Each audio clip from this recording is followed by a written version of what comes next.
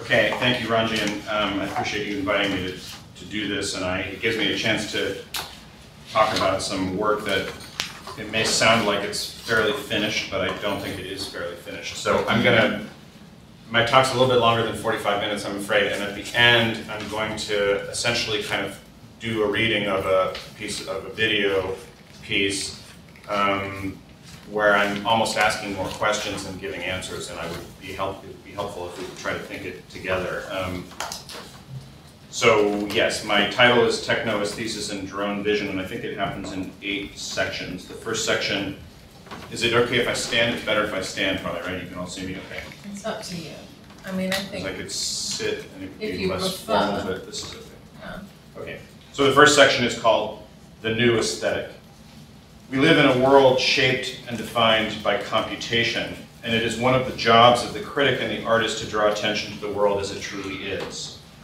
These words succinctly express the gambit of the so-called New Aesthetic movement, inaugurated by artist James Bridle in a portentous blog post written on May 6, 2011. For Bridle and his fellow travelers, the New Aesthetic constitutes a response to the computization of our culture, and specifically to the disjunction the computation installs and progressively magnifies between technological becoming and human understanding. For Bridle and his colleagues, the world in which we now live is a highly technologized one that operates according to logics of its own that, and this is the key point, we humans simply can't understand. In the face of this autonomization of computational culture, art acquires a new mandate: to expose the transfer networks and protocols of the network and the actual substance of information it discloses. The New Aesthetic articulates the deep coherence and multiplicity of connection and influences of the network itself.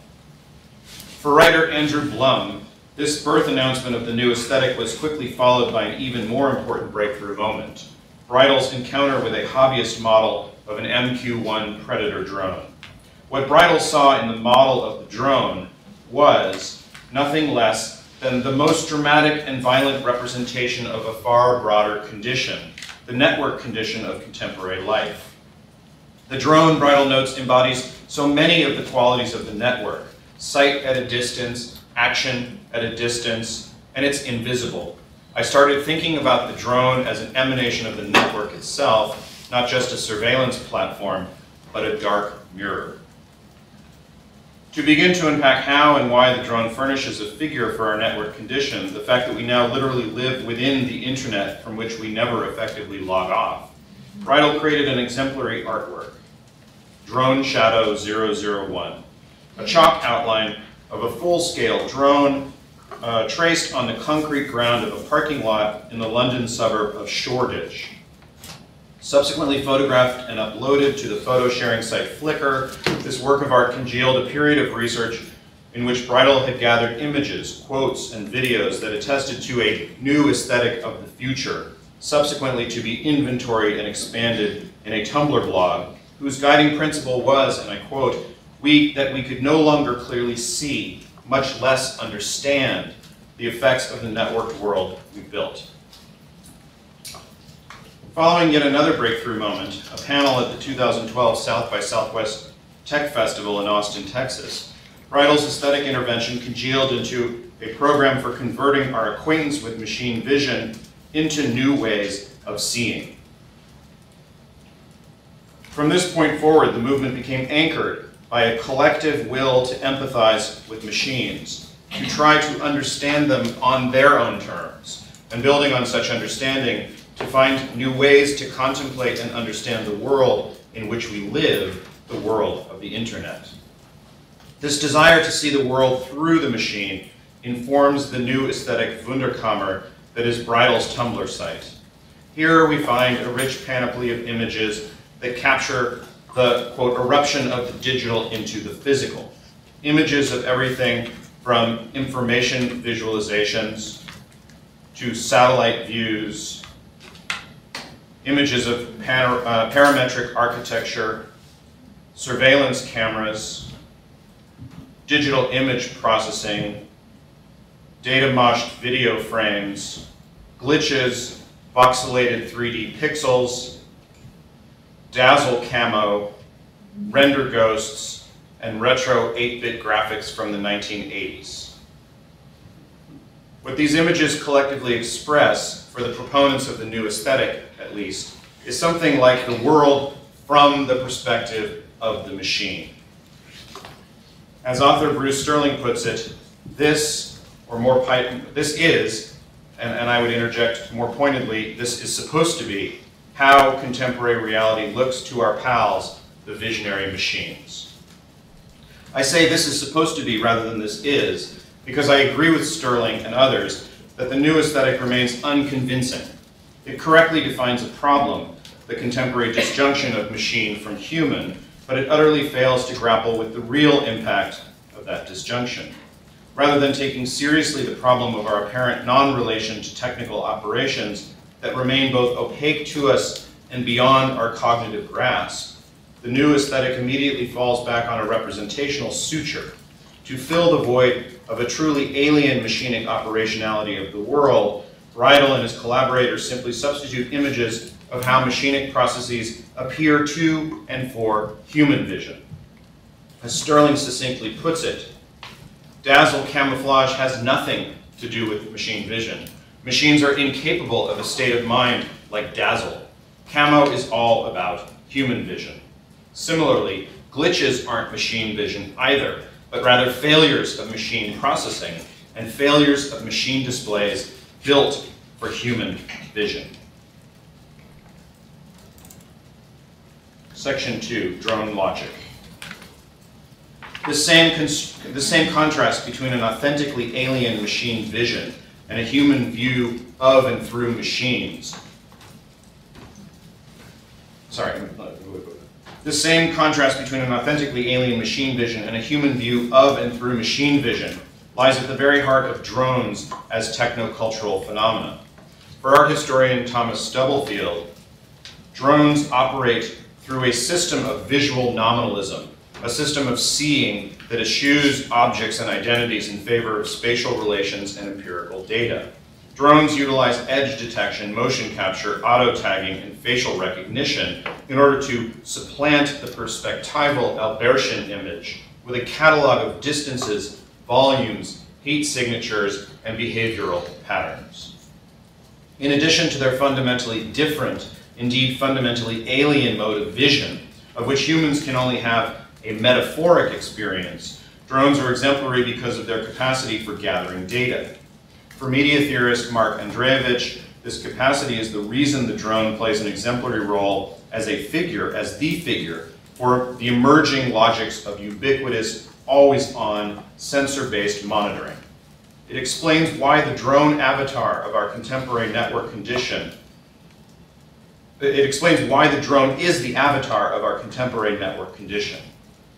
In Theorizing Drones and Droning Theory, a recent article of Andreevich's, he argues that, and I quote, abstracting away from the figure of the unmanned flying device, the notion of drone logic broadly construed unfolds the shared characteristics of distributed forms of network data collection and response.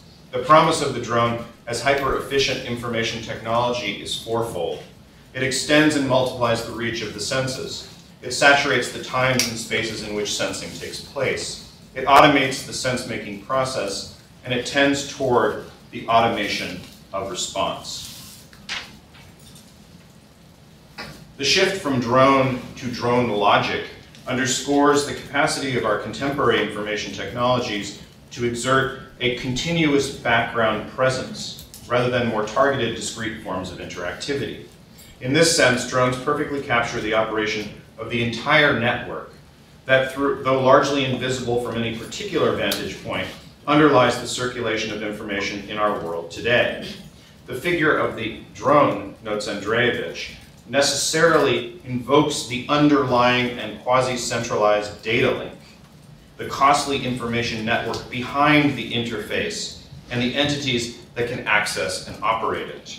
Drone logic can thus be defined as the confluence of two operations in one, the deployment of ubiquitous, always-on networked sensors for the purposes of automated data collection, processing, and response.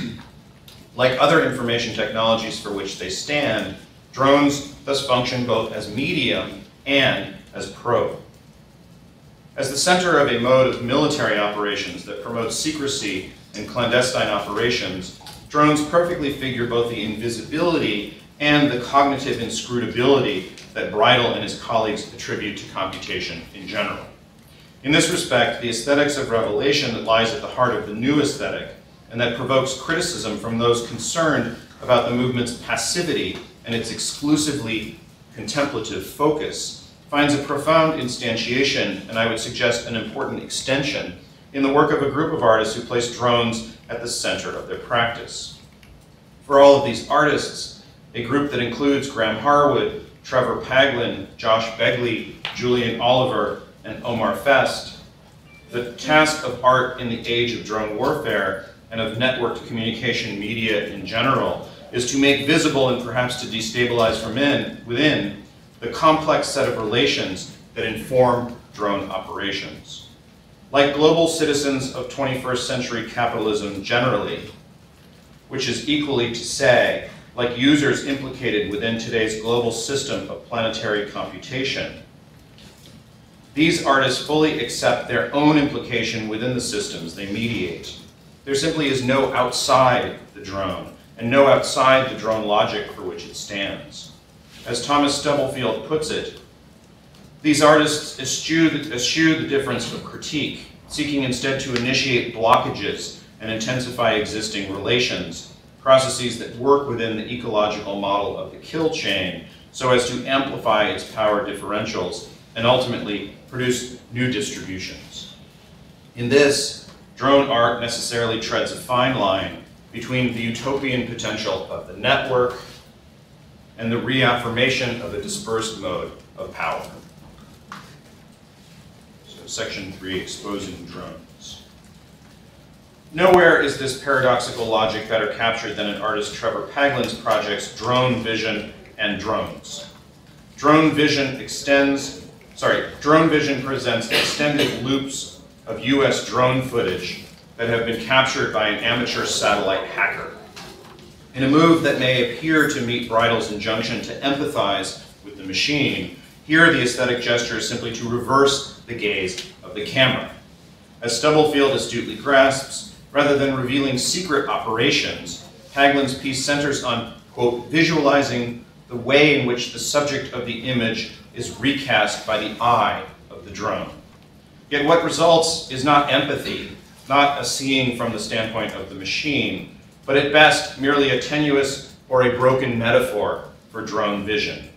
What viewers see in the banal content of empty and barren landscape, replayed without incident, is the operationality of drone logic caught, as it were, in the flesh. And I do have a video of this on my computer, but I couldn't find it. But at any rate, it's simply like a 30-second loop that just shows a drone hovering over this landscape, and it's looped over and over again. Indeed, as the video loops again and again, viewers are made aware of the way the drone camera imbues the subject of the image with expectation, and more broadly, the processes by which its vision is structured according to, and for all intents and purposes, coincident with the attack. Right? So the argument is that the looping of it builds an affective intensity that focuses the attention on the idea that the whole thing, all of this, is aimed solely to this moment of attack. The response elicited by the piece is far from being primarily contemplative or critical. By ensnaring viewer response at the level of affect, with each viewing of the looped video intensifying the feeling of impending strike, the work implicates the viewer in the complex and clandestine relationality of drone war. Indeed, it quite literally enfolds viewer affect into the associated milieu, to use a term from Simondon, to whom I will turn shortly, that supports the individuation of the kill chain, and more broadly, the drone logic it instantiates.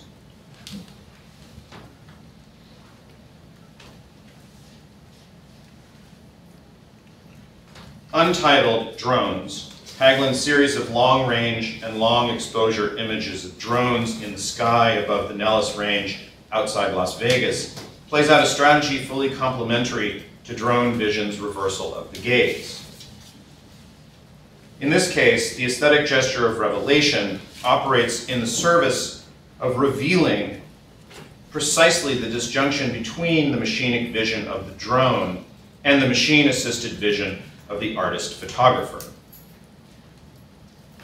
Utilizing a wide-angle lens and exposure times ranging from 30 minutes to several hours, right? And he actually uses lenses that are made for astrophysical observation, right? To capture things that are happening across these immense distances. And he speaks about how it changes the aesthetics of photography. So there's no depth of field anymore, for example, right? So it's a kind of a technological transformation of the photographer himself, right? In the face of this other vision system, the drone system. So Paglen captures barely visible traces of drones flying in the sky, traces that become visible to humans only because they can be inscribed technically in photographs that condense massive, properly inhuman durations or presence of time. In a stark contrast to the acute perception of the drone vision machine, right, which from 5,000 feet can see what kind of shoes a person is wearing, for example. The images Paglen produces with his long exposure shots present only a vague hint of their target in the form of practically indiscernible ripples or folds inscribed in the vast expanses of sky. Just as drone vision's reversal of the gaze underscores the impenetrability and inaccessibility of machine vision, Paglen's drones, which is this series of photographs, foreground only the most tenuous continuity of vision between the human and the machine, and also a continuity that itself is technically mediated. But the important point is that it nonetheless is a continuity. It is a material connection.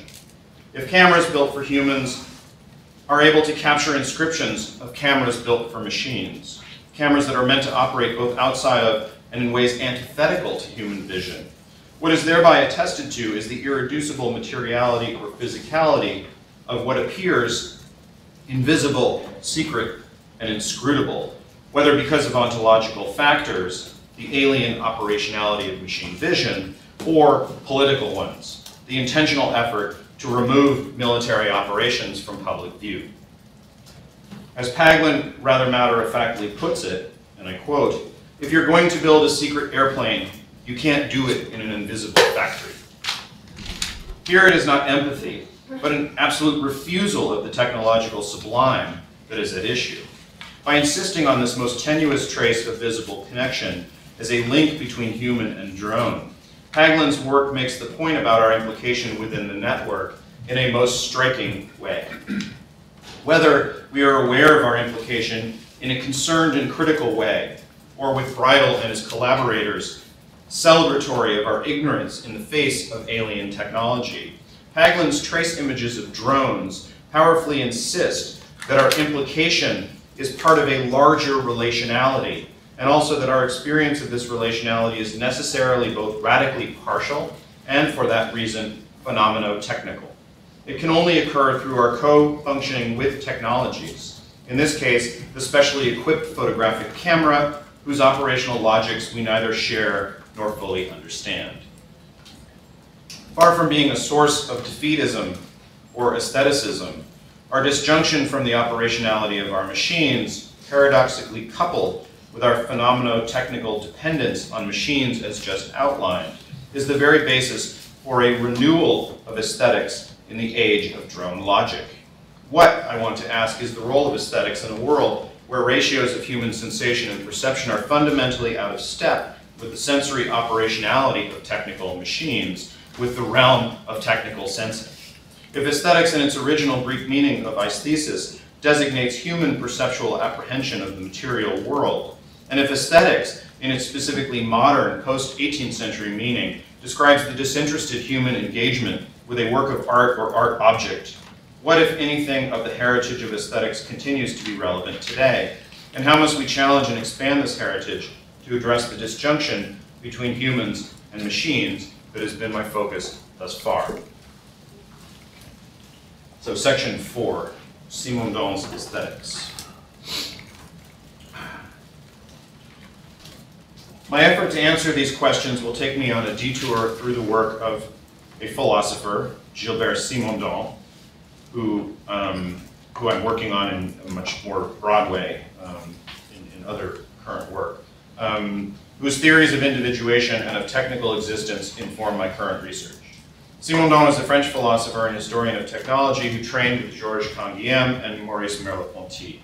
He is the author of two major works. The first of these, On the Mode of Existence of Technical Objects, originally published in French in 1958, explores the logic of technicity that informs the lineages of technical objects from their moment of absolute invention, his term, to their point of maximum concretization or plurifunctional convergence. By arguing for a separation of the logic of technicity from social and economic factors, from relations of both use and work, Simondon endeavored to deploy the operationality of machines as a positive factor in the development of human culture. On the basis of a radicalization of cybernetics, Simondon sought to overcome the alienation of culture from technics and to help create an authentic technical culture.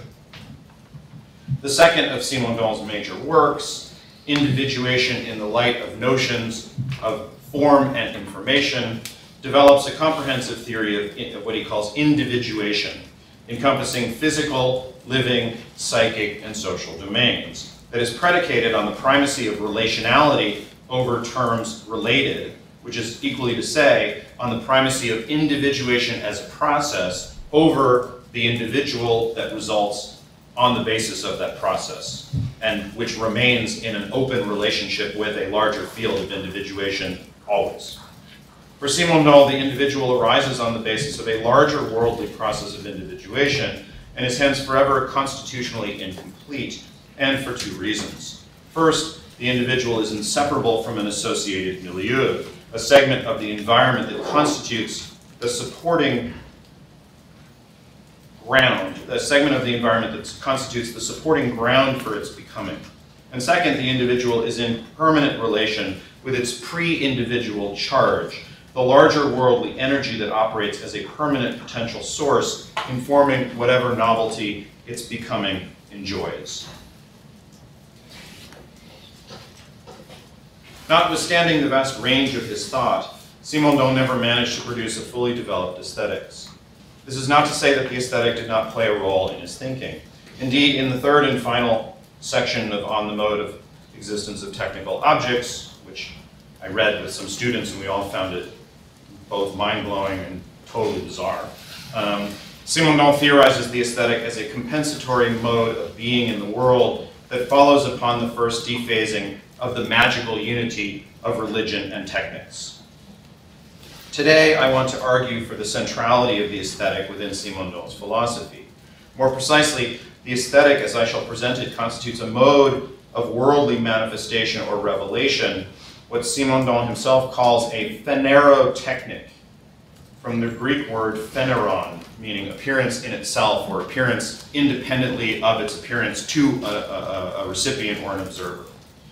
So the aesthetic constitutes a mode of worldly manifestation that complements, even as it exceeds, the scope of the individuation of the knowledge of individuation that accompanies the individuation of the real.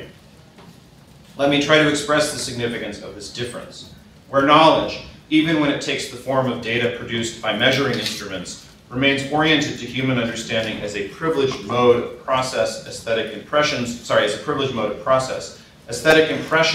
are modes through which humans can experience the self-revelation of the world without needing to be the privileged locus for such revelation. Okay, so let me say that again. Where knowledge, okay, so he's a critic of consciousness and knowledge, of the limitations of consciousness and knowledge, which for him always arise in the process of a larger individuation that has a lot of aspects that don't appear within the individual, the consciousness that it forms, right? So I'm arguing that aesthetics for him is in a certain way a supplement that accesses or manifests that extra dimension that's involved in the production of appearances that doesn't appear to consciousness or within the individual formed in this individuating process. So I'm going to read my sentence again. Where knowledge, even when it takes the form of data produced by measuring instruments rather than human consciousness, remains oriented to human understanding as a privileged mode of process. Aesthetic impressions are modes through which humans can experience the self-revelation of the world, or let's just say the revelation of the world, without needing to be the privileged locus for such revelation. This quasi-autonomous operation of aesthetics as world manifestation, becomes increasingly more important as the technical mediation of the world advances, and calls for some updating of Simondon's engagement with technics. Despite theorizing three levels of technical operationality, element, object, and ensemble, Simondon's theory remains focused on the object and tends to concentrate on the purely technical lineages by which technical objects pursue their own essences at the expense of the greater relationality of technics with the world. This focus on the object in isolation conflicts with Simondon's repeated claim that post-industrial techniques both produce and require a shift to the level of the ensemble, or as we might say today, the network. Shifting to the level of the ensemble or network, however, does not mean interlinking separate technological objects. Far more fundamentally, it calls for a rethinking of the notion of technicity itself, such that this latter is no longer isolated within the isolated technical object as the functional or technical essence that is realized through the process of concretization, but rather obtains from the interrelationality and interoperability of technical processes and the elements that are operable in those processes. The technicity of technical ensembles, unlike the technicity of technical objects, is thus thoroughly social and political, and indeed can be understood as resulting from the enfolding of human activities into the milieu of the network itself.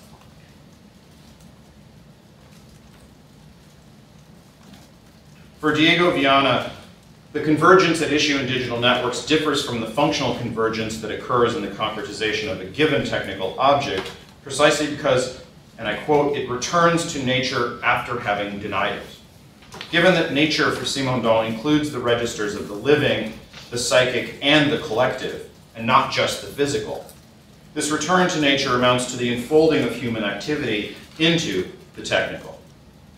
Digital networks, Viana continues, go further than technical ensembles considered in isolation, inasmuch as they attach themselves to human reality in the same way as to natural reality. Their activity takes human actions, gestures, individuating activities, and so on, as the source of potentials and information that will take form digitally. Put more simply, in digital networks, the human is assimilated into the milieu. It becomes part of the larger environment, the source of environmental information that the technicized world of networks needs in order to operate its technicity. In this situation, the device that circulates information, and again I'm quoting Viana, which used to be the tool or the machine, is now the world itself. And with this shift to the highest stage of technicity, the point when the world itself becomes technicized, the human loses whatever independent agency it may have once enjoyed, as wielder of the tool in the artisanal model of production, or as minder of the machine in the industrial age. And instead, the human becomes assimilated into a self-regulating system that operates through the imposition of restrictive technical logics on inputs and outputs. This is what we now refer to as algorithmic culture. So section 6, aesthetic impressions in key places.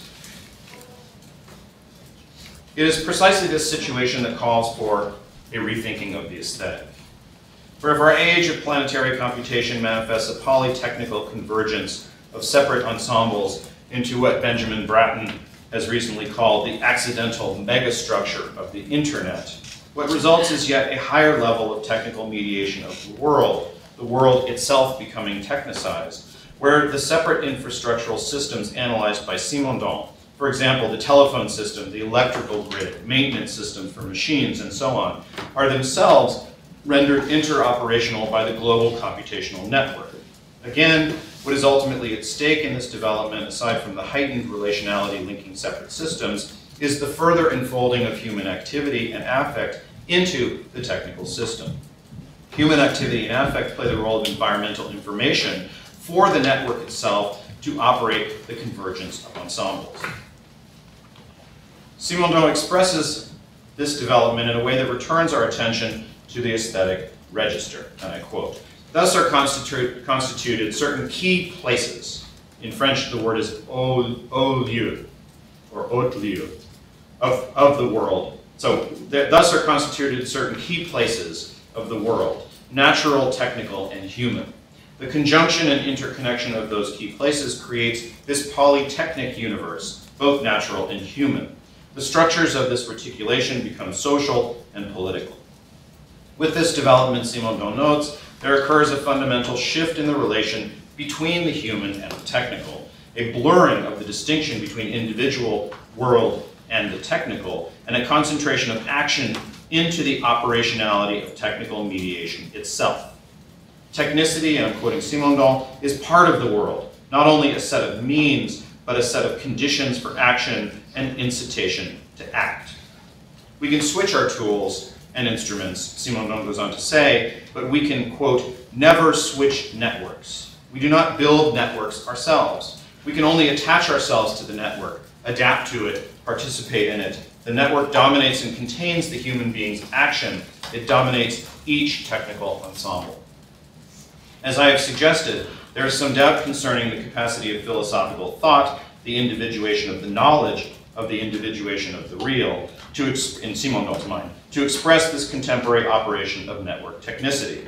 If this is the case, it is due to the marginalization that the human, or rather the traditional modes of human agency, undergo following the shift to the networked condition. To the extent that our activity and affect are absorbed by the network as information for its ongoing individuation, we form part of the milieu for its operationality and participate in this operationality, despite the lure of connection offered to us by social media platforms, what I have characterized in Feed Forward as their perverse pharmacological imperative. So we form part of the milieu for its operationality and participate in this operationality only passively and partially. In short, we cannot gain knowledge of this operationality from any position outside it. And I would say also whatever knowledge we can gain from a position inside it is radically partial and dependent on what I'm trying to theorize here as aesthetic mediation and worldly, the appearance of worldly appearances. Aesthetic mediation of the network fills the void left by this situation.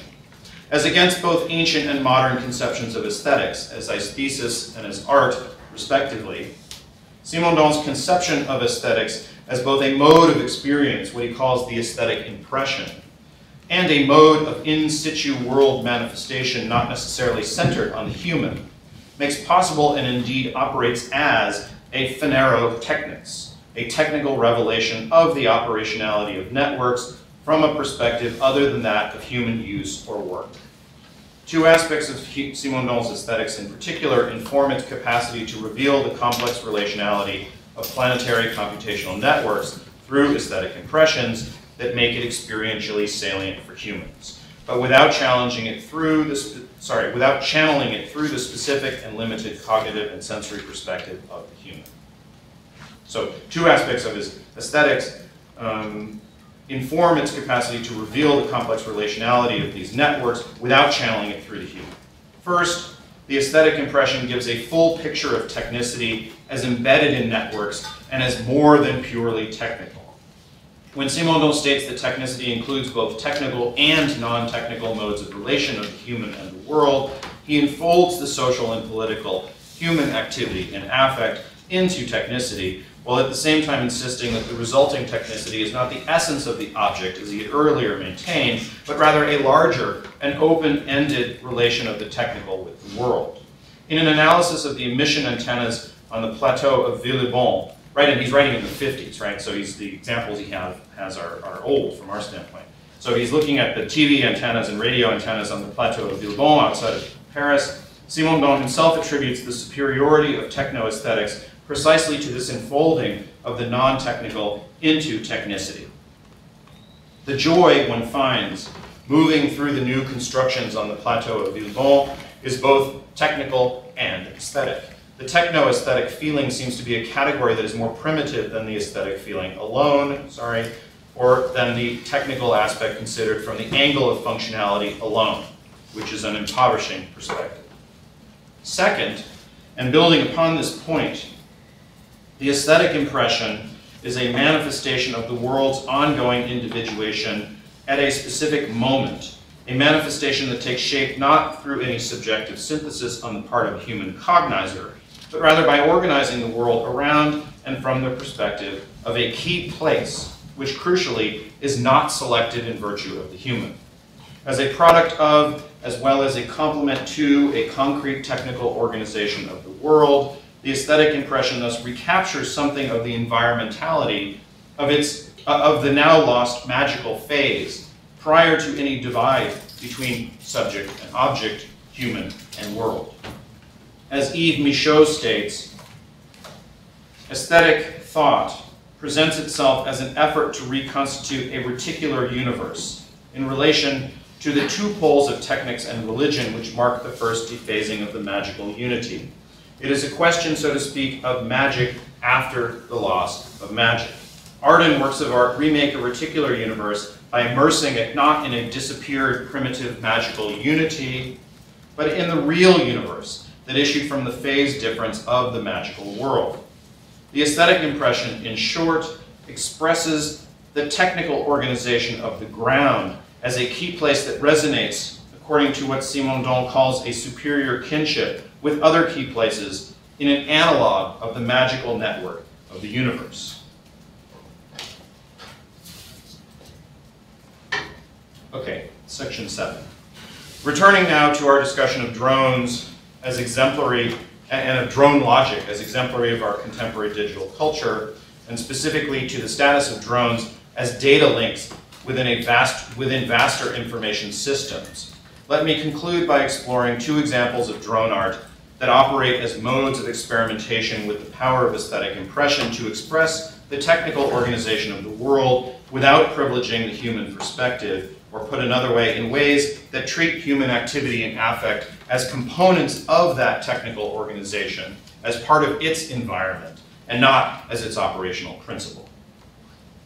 The first of these projects, James Bridle's Dronestagram, experiments with the implication of 21st century data citizens within the complex kill chain of the drone. The aim of this work, I shall claim, is less to take action or to inspire users to take action on Western drone operations in the Middle East than it is to mark the tenuous and highly ambivalent relationality that most often invisibly, yet still in a material way, indelibly links internet users in the West to the kill chain of drone logic. Inaugurated in 2012 and concluded in 2015, Dronestagram is an assembly of aerial views of landscapes in Yemen, Pakistan, and Somalia that Bridle captured from Google Street View based on the research of the Bureau of Investigative Journalism into the geographic coordinations of noted drone strikes and drone campaigns. Bridle's aesthetic gesture is to post the images of sites of drone attacks to Instagram, together with a caption describing the site and or the mission, in order to expose the public to information about these normally covert operations. But more importantly, to allow the public to participate in an evolving narrative about drone operations, as well as to compel the public to grasp its own implication in the drone logic, together with its alienation from the latter's operationality. By the end of the work's active life in 2015, Bridle's Instagram site had amassed 18,200 followers and had spawned a wealth of highly ambivalent and sometimes highly incendiary opinions, both about drone war and about Bridle's own work as a mode of commentary and intervention into drone war. In a talk on the work, Gary Kafer usefully explains how the inclusion of captions prompts users to inflect the images with their own affective responses, in a move that operates to narrativize and in some sense to reclaim the affective register of their own lives, that following Simondon's understanding of the network is enfolded into and forms a key part of the milieu of contemporary planetary computation. I agree with Kafer that the addition of captions supplements the poverty of the image. The image, he notes, quote, is not enough to convey a sense of the location or the destruction incurred by drone operations. And I would add that it supplements the poverty of the image by creating an interpretive space or a spacing around the image that is nothing other than a frame for exploring and engaging the protracted temporality of the drone operation. A temporality not restricted to the moment of the bombing, but one that includes processes of identification and targeting before the attack, as well as coping with destruction and death after the attack. The responses the work elicits from users, which are added to the Instagram site and in this way become part of the evolving work, extend the spacing of the protracted temporality of drone operations in a way that polarizes the drone logic of the internet in relation to a key place, namely the relationality afforded by social media platforms like Instagram, and thus produces an aesthetic impression of the entire network from the perspective of one of its terminals, and specifically in relation to the ambivalence of this terminal as at once part of algorithmic logic that renders power invisible, as well as an opportunity for users to insert themselves into this logic in potentially consequential ways. On this score, the fact that Bridal posts images of sites of significant drone operations prior to their happening is highly significant. In one sense, the result of a technical necessity or limitation, the limited stock of images from the database of Google Street Maps, this situation, posting the images of these drone sites or sites of drone bombings prior to the bombing, right? This situation is aesthetically salient precisely because it polarizes our relation to drone operations and to the larger drone logic they exemplify around a situation that through retrospection becomes aesthetically laden with contingent potentiality. The image opens the time of its future as a space of open-ended information awaiting a user to receive it by in effect, reclaiming the affectivity that is enfolded as information to drive network operations. For this reason, I would argue that these images, together with the sites they image, but also, and most crucially, the relation between image and site, in turn become a key place that both materializes a worldly manifestation, a phaneron, an appearance without an appearer, or an appearance in itself, and creates an aesthetic impression. When users double tap to like a post on Dronestagram, they unwittingly and involuntarily perform a gesture that chillingly reenacts the drone tactic of striking the same site in quick succession to neutralize respondents rushing to the scene.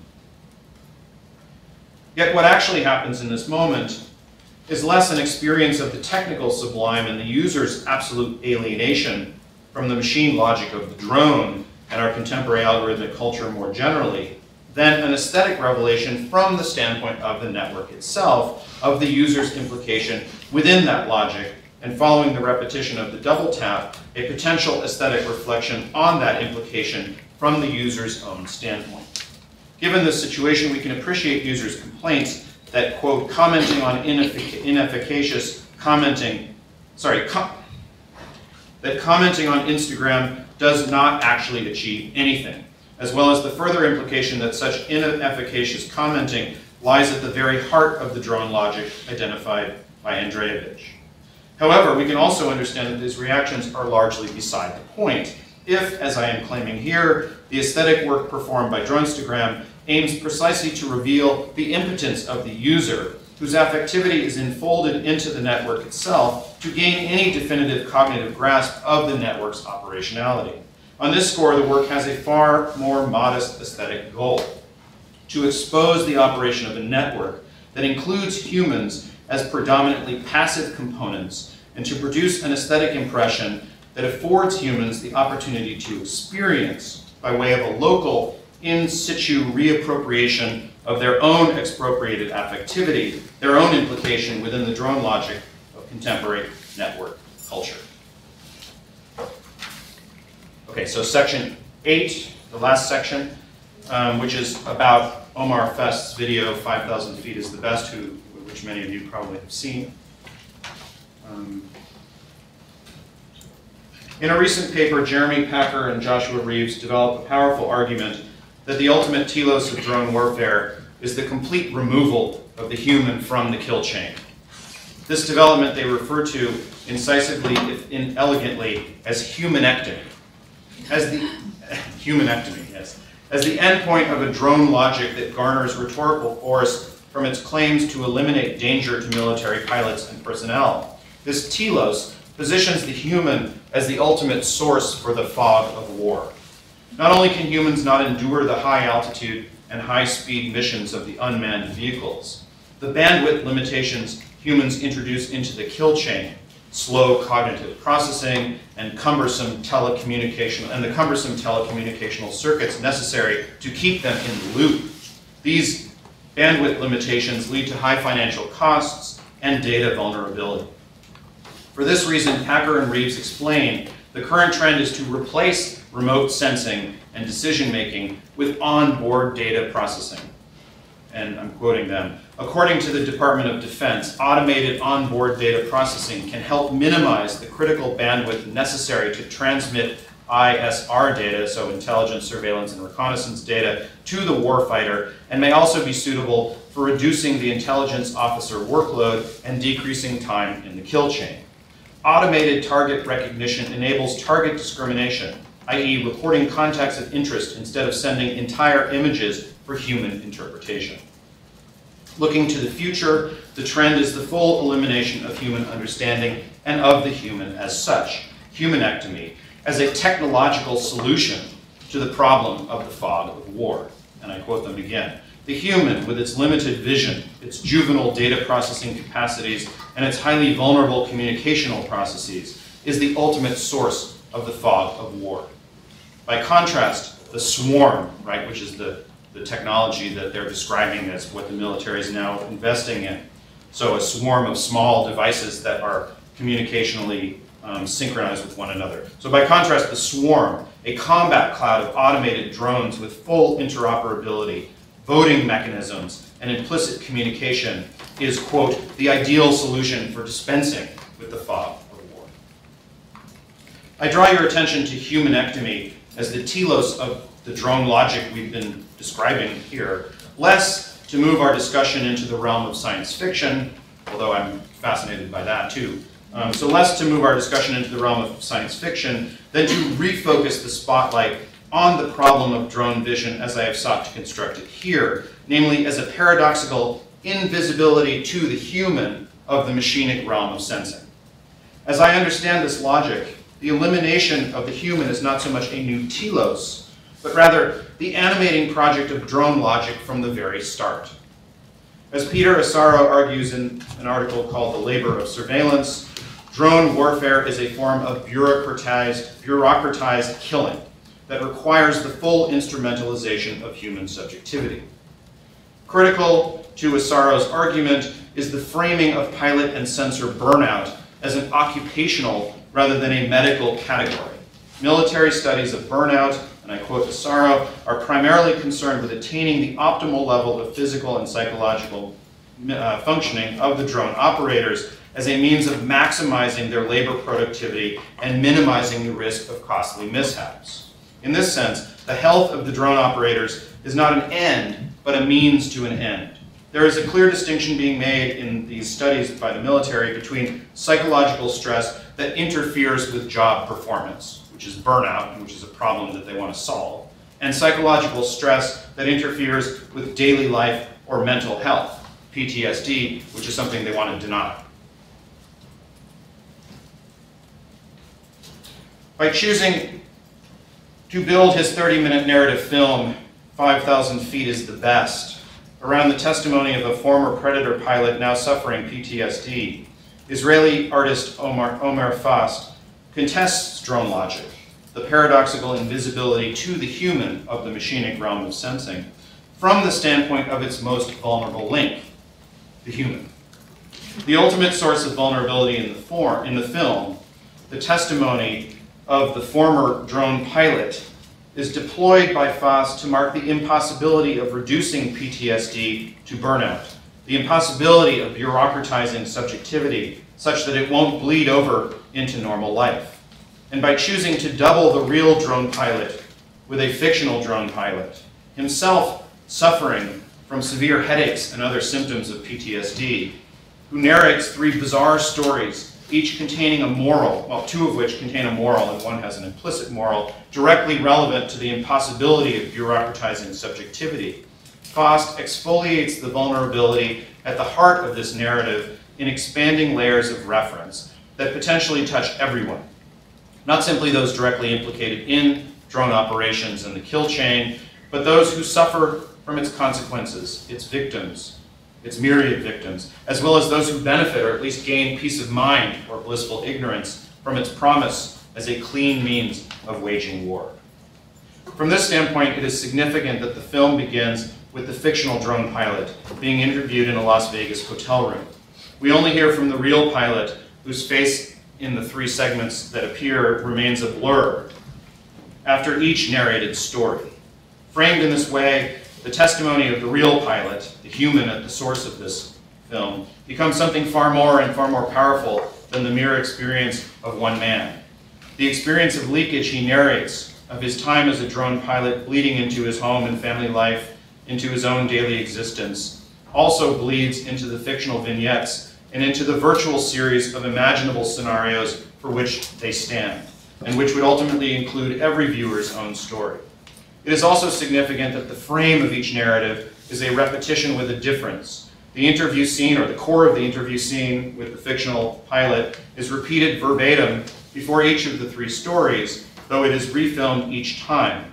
As such, it produces a sense that the vulnerability at the heart of the story exfoliates in different directions and in an infinite series, into an infinite series of stories, right? You have 1, 2, 3 versions of a different story, which are not meant to be complements, but meant to be substitutes that can go on infinitely, right? That it bleeds finally into myriad different life scenarios simultaneously. So I now want to show you a few clips from the film.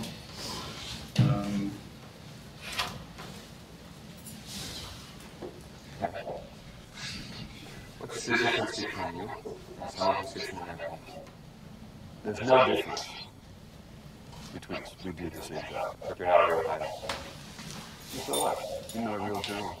No, I mean, I know what you mean. You're talking about bodies and places. Euclidean shit. Like train drivers in the 1880s or something. You sure you're okay?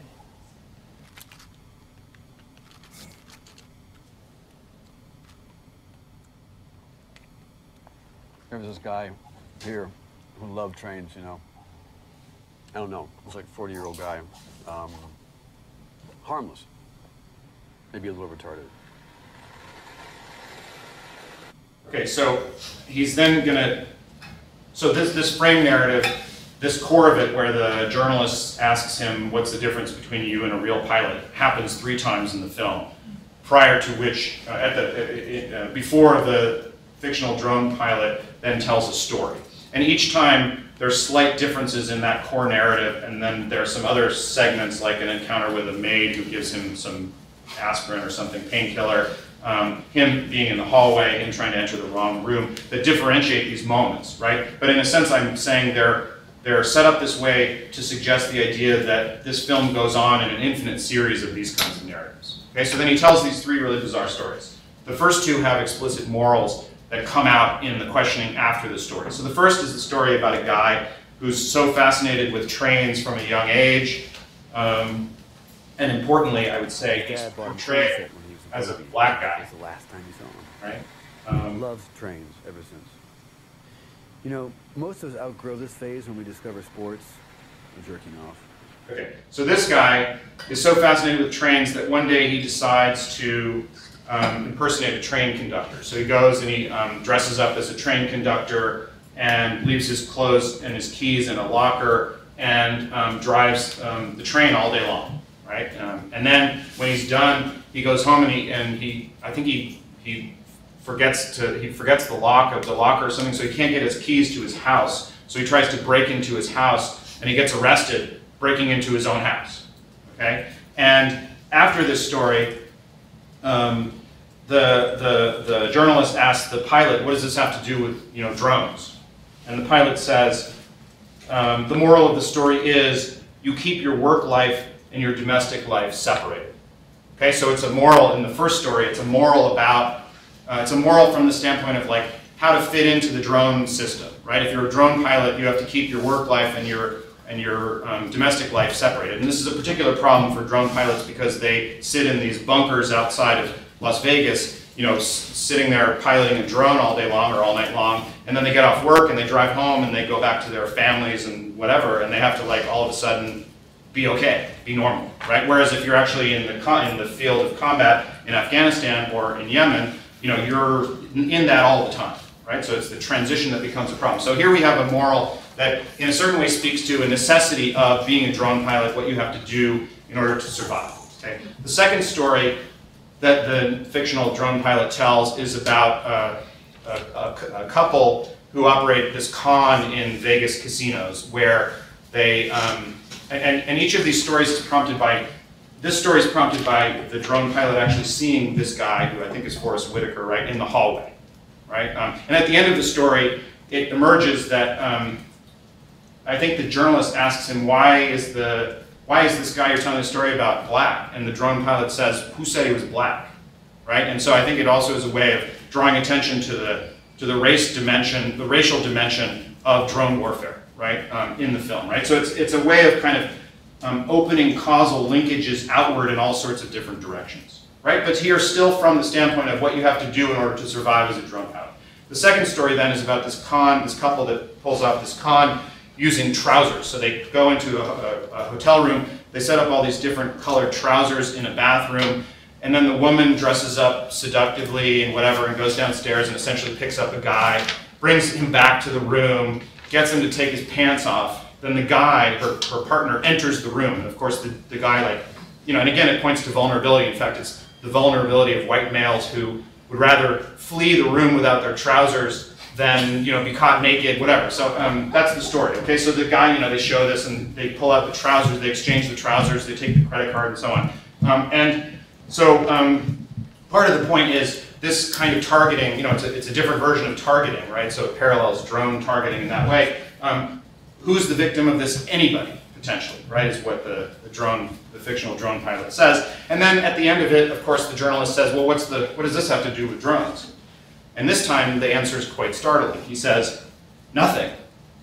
I work in casino security now. We tell these stories to make our life a little less boring. Okay, so that's the moral of this story. Okay, so what's happened now? We have a shift in focus from what you need to do in order to be a drone pilot to a kind of disaffected position of the drone pilot having, you know, stopped being a drone pilot because they're suffering from PTSD and, you know, telling these stories in order to entertain themselves. And it's not true that it has nothing to do with drones, right? It has everything to do with drones, right? Because anything, I mean, the film is trying to construct the idea that anything has to do with drones, right? That the causal networks are leading everywhere, okay? So the third story, which I'm going to show you a clip from, is a story that is about a white suburban family that goes on vacation, and they get in their station wagon and they drive out of the city, and in fact they're driving to, you know, where they're driving is not like highways like we know them. They're driving on dirt roads in what looks like Yemen or Afghanistan or whatever, right? So there's a superimposition of their effort to take a vacation with being in the terrain of, you know, that's being surveilled by drones. Okay, so let me show you a bit of that.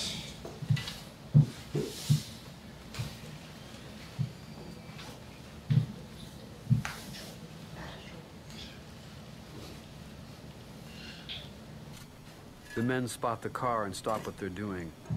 They step onto the road and watch as the family gets nearer. Dad can see that one of them has a shovel and the other two have some working tools, or maybe sticks. Are they shepherds? There are no goats anywhere, no sheep, no camels. The earth on the side of the road is like hard clay. Digging into it with one shovel is no walk in the park. Dad stops the car about 50 feet away. He can see the men very clearly now. The one with the shovel is younger, almost a teenager. He wears a traditional headdress. The other two are older. They're dressed in clothes more typical to tribes from further south, and they're armed with Kalashnikovs. Dad looks at the men. The men look at Dad. He knows who they are and what they're doing, but he doesn't care. It's none of his business. He just wants to be allowed to pass and is not looking for trouble. One of the men waves Dad along, but also holds up his weapon. The other man approaches. Both he and the digger look on with suspicion.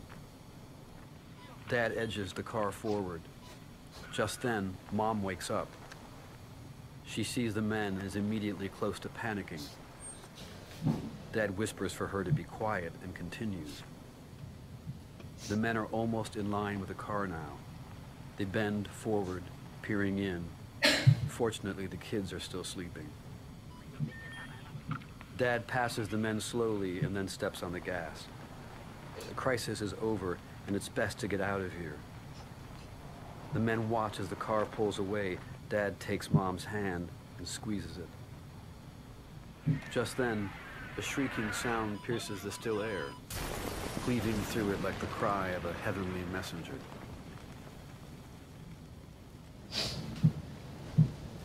The Hellfire missile hits the ground before anyone can react, nearly vaporizing the 3 men on impact.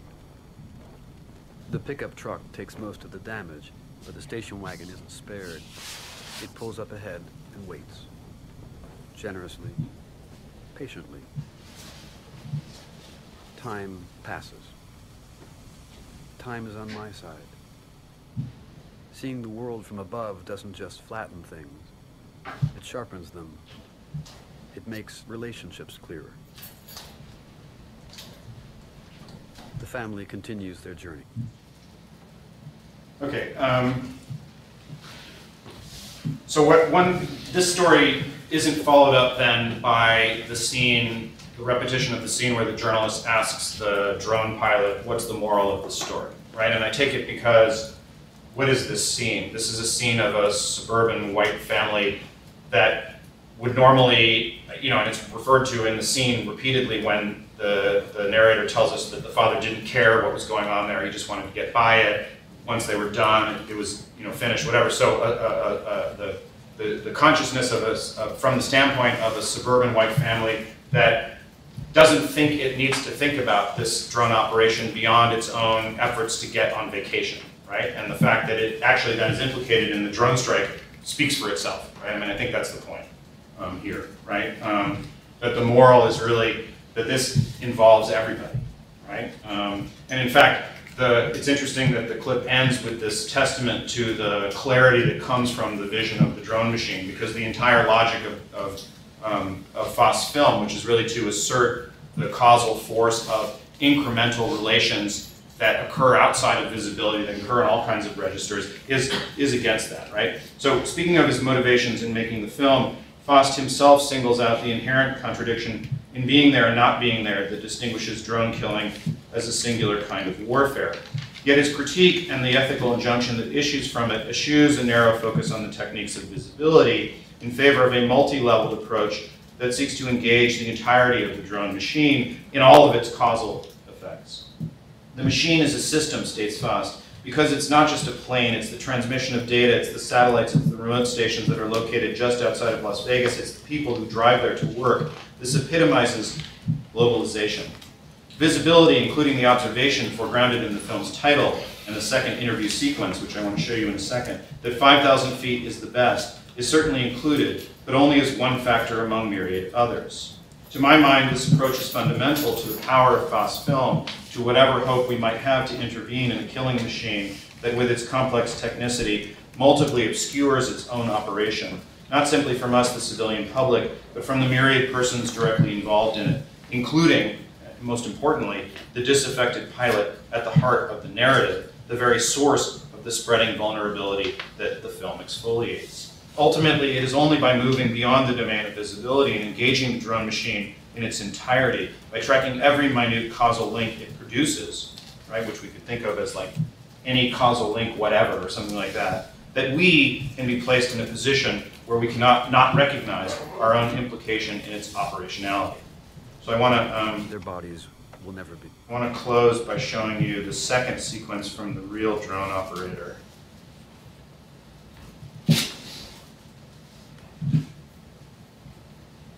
Part of the second sequence, which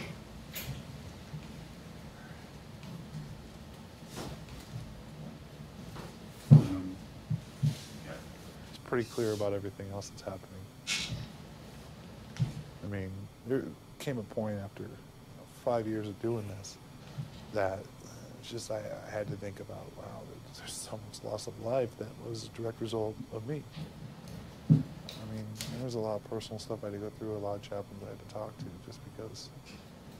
And the one factor that we talked about that helped me is that if it wasn't me who was doing it, then some new kid would be doing it, but worse. I was 26 at the time. And a lot of people look like, how can you have PTSD if you weren't actively in a war zone? Well, technically speaking, every single day I was active in a war zone.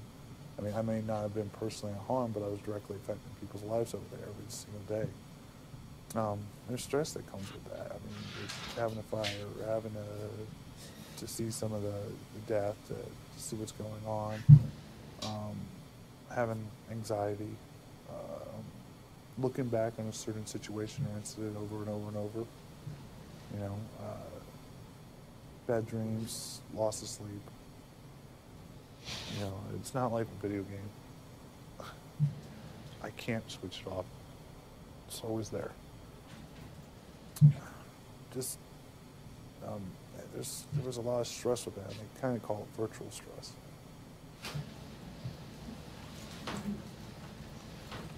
Okay, so just as a conclusion,